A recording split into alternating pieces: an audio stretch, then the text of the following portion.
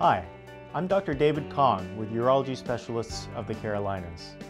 Urinary tract infections, or UTIs, are responsible for more than 8 million visits to physicians' offices each year. Over the course of a lifetime, about 40% of women will get at least one UTI that causes symptoms.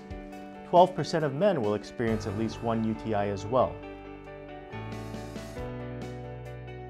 An infection makes the lining of your bladder and urethra red and irritated, which may cause pain in your abdomen and pelvic area.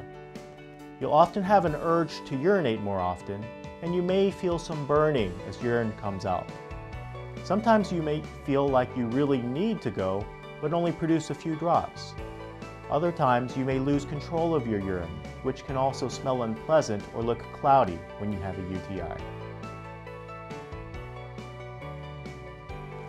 UTIs are often caused by the large numbers of bacteria that live in the rectal area and on your skin.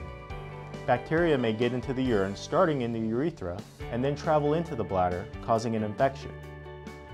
Women who make a habit of urinating after sexual intercourse may decrease the risk of urinary tract infection by flushing out any bacteria that were introduced during intercourse.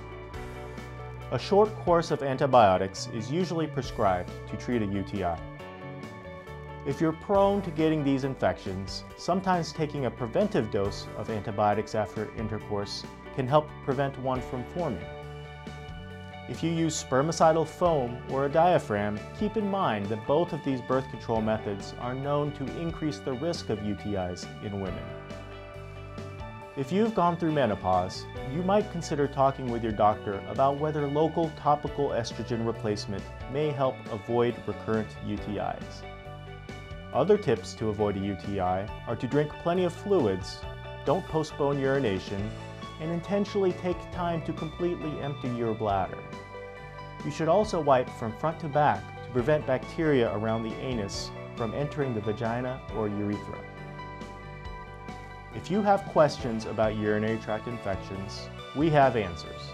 There's more information under Patient Education on our website. And please, don't hesitate to call if you need to discuss your symptoms so we can help you address this very uncomfortable condition.